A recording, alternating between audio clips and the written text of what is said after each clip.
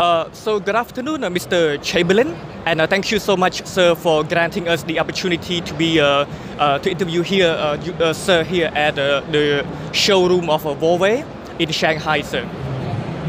So my first question to you, sir, because right now we focus a lot on AI and 5G, sir. So can you tell us a bit about, how popular is 5G in China right now, sir?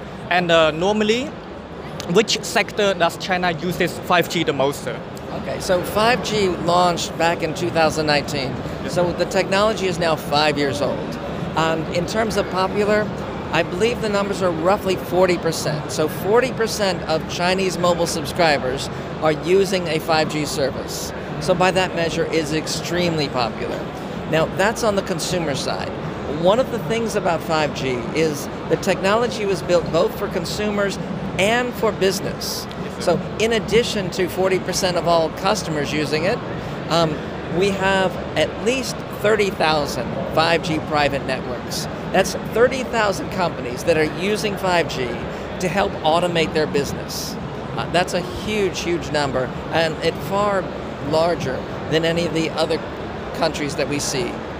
So normally, for example, the car industry, the factory industry, most of them are pursuing 5G right now, sir. I would say it's all over the industry footprint. We see lots of manufacturing. They're using it for things like AGV. One of the benefits of using 5G over a competing technology like Wi-Fi is the reliability of the signal. So if I have an autonomous guided vehicle, one of those automatic robots running around my factory, if that robot hits a Wi-Fi dead spot, it tends to shut down, and you have no way of doing it other than sending somebody out to reset that robot. When we replace that Wi-Fi network with 5G, we get full coverage, and the robot will continue to operate for the entire production run. Yes, sir. And back to Cambodia a bit, sir. Normally, Cambodia depends a lot of agriculture, sir. Right. And we also jump a bit into industry. Right. So right now we kind of mix between the two. So for example, we mix agriculture and industry together, making it agro industry. Sir. Right. So if Cambodia were to introduce 5G or maybe AI in some areas, how would we approach that system into agriculture? So let's say. Okay. So when an operator is looking to deploy a technology like 5G, yes, they would look at the types of cell phones in the market right now. And looking across Cambodia, I would see that the cell phone penetration for 5G devices is really low. So there's not much of an incentive to deploy it to offer high-speed broadband to consumers. On the other hand, one of the services that 5G provides is fixed wireless access. We call it FWA. This means we're using that mobile signal to deliver broadband to homes. And for that business, I think it's absolutely perfect for Cambodia. Do you have the option of running a fiber line to every house in the country? I think a lot of people in your country don't have a choice for high-speed broadband. If the operators in the country deploy 5G, we could be delivering 100 megabits of data to their home every second. And that would help them do things like working from home, and online conferences, online learning classes, remote training. There's all kinds of functions that are possible with that home broadband service. Such as maybe the use of drone, over large farmland, something like that. Well, over farmlands, one of the interesting projects, I was working with a team in Algeria. They're using a combination between 5G and AI, so they can detect diseases within the crops. They were looking specifically within the potato crop and using a smartphone at first, and now they're trying to migrate that to drones. So they could automatically identify the diseases when they're early stage and then do spot treatment on it, so you don't have to blanket the whole farmland with chemicals. That's just one of the technologies we've seen helping make agriculture more efficient. Another thing that we're seeing, and this one just goes back to connectivity. If we have those farms with a good mobile connection, then the farmers could literally pull out their phones and start promoting their products and their crops to people across the country. And that changes the economic prospects for your farmer, because they no longer have to sell to a distributor that comes to them. They could start distributing their crops to everybody in the country and helping grow the revenue for that village quite substantially.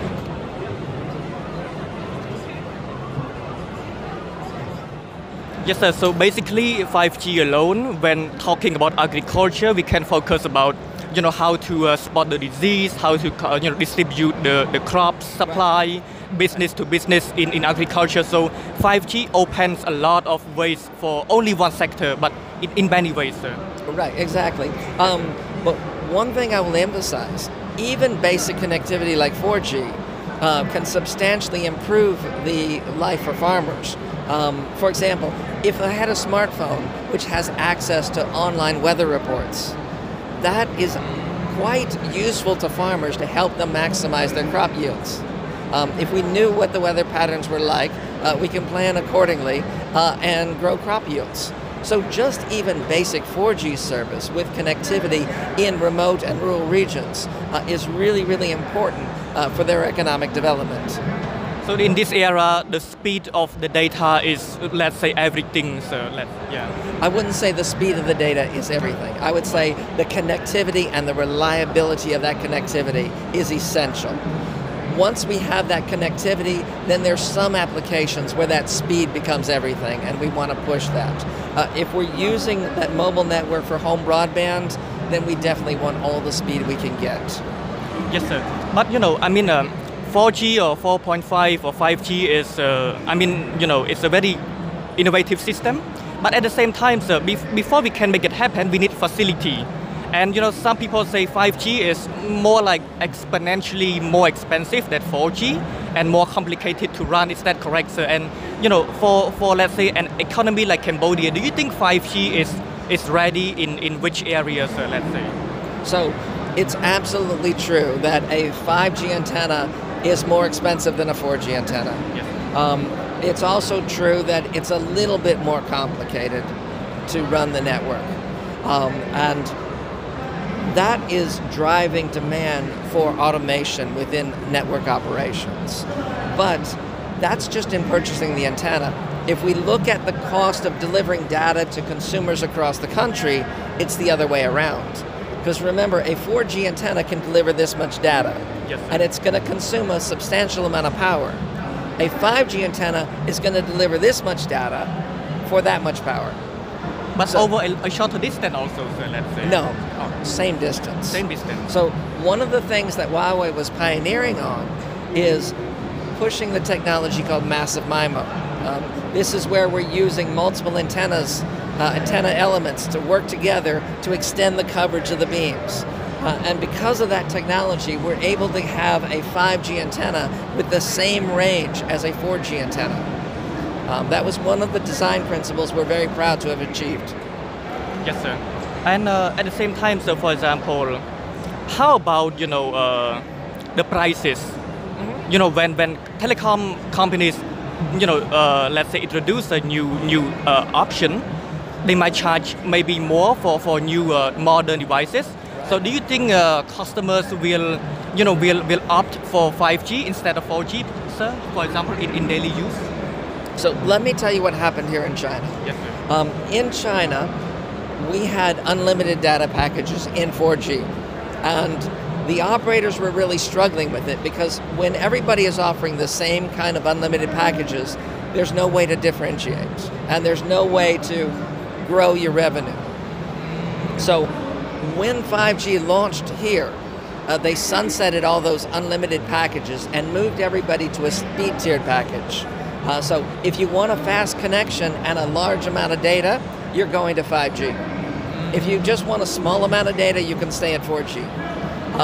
And that really pushed everybody that valued their phone to move to a 5G package. It's one of the reasons why so many subscribers here in China have 5G. But from the operator perspective, it also transitioned their high data subscribers to the high efficiency 5G network, which ultimately dropped down their operating cost. So going back to your earlier question, is 5G more expensive than 4G? It may be more expensive for the hardware, but it can be less expensive to operate because you can deliver so much data for just a small increase in power.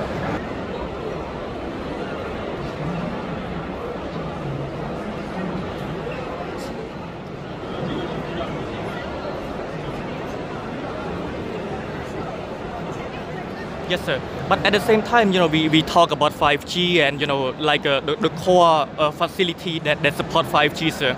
But at the same time, how about the surrounding, let's say, surrounding institutions, sir? For example, when you make 5G, you need, for example, a lot more power from the battery. The battery will need more distribution from abroad. Right. And the battery itself also need more energy from the energy factory. So basically, sir, like if we introduce 5G, do we need to introduce the surrounding facility to support 5G in order to make it smooth, sir? Well, in fact, you have a good point, but the wrong example. So if we introduce 5G radios into the network, remember those radios are all connected together. That's what we call the backhaul. Now, if I'm able to deliver high speeds to your devices, that data needs to go somewhere. And if I have very low speed backhaul, you're not going to get the benefit.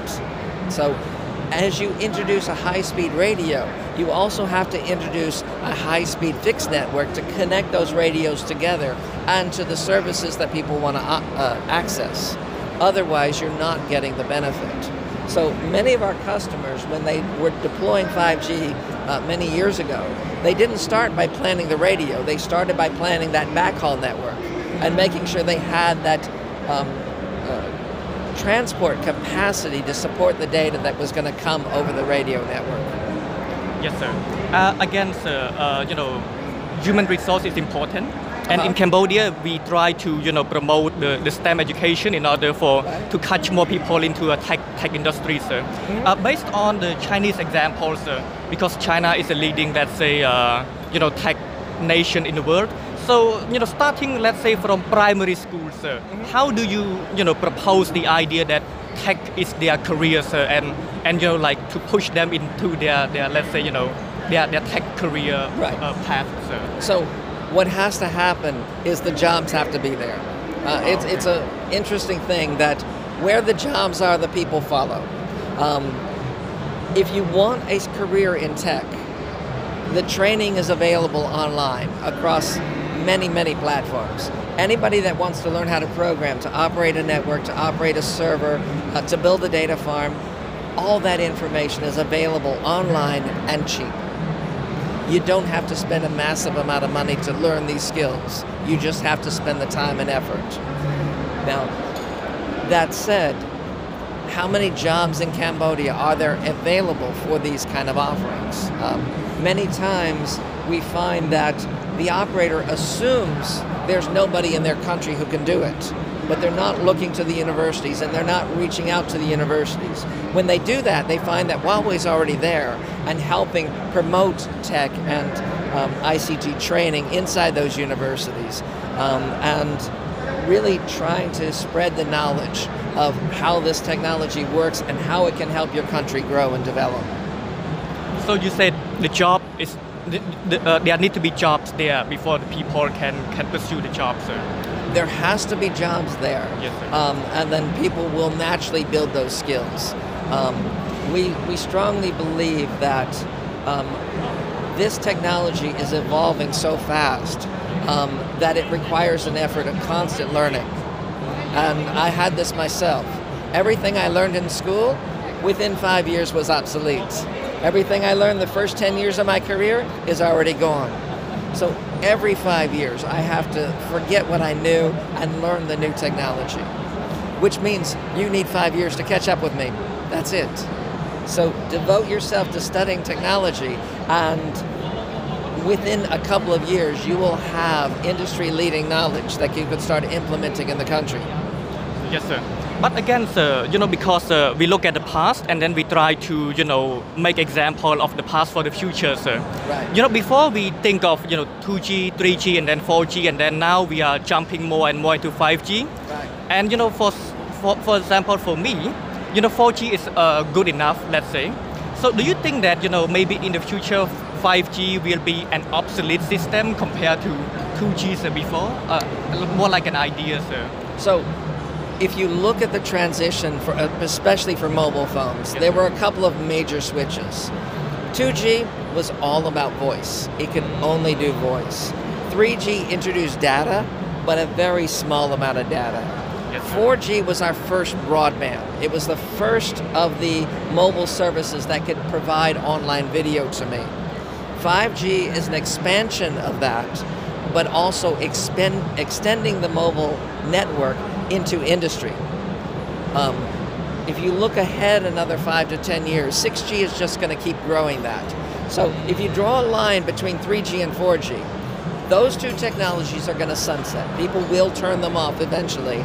And from my point of view, it can't be soon enough, because the efficiencies you get in 4G and 5G are so much better than what we used to have. And you can do so much more with the technology that's where I would focus everything on. I don't see those technologies disappearing from our lives for another 20 years. Let's say maybe like space industry might depend more on those kind of new equipment. So let's say. Exactly. And the real difference between 4G and 5G is just you have access to more bandwidth and can deliver a larger amounts of data for less overall cost. Yes, so 5G is more efficient than 4G. 6G will be more efficient than 5G. Yes, sir. And so as the amount of data that we're using goes up, the more advanced technology that we need to be using.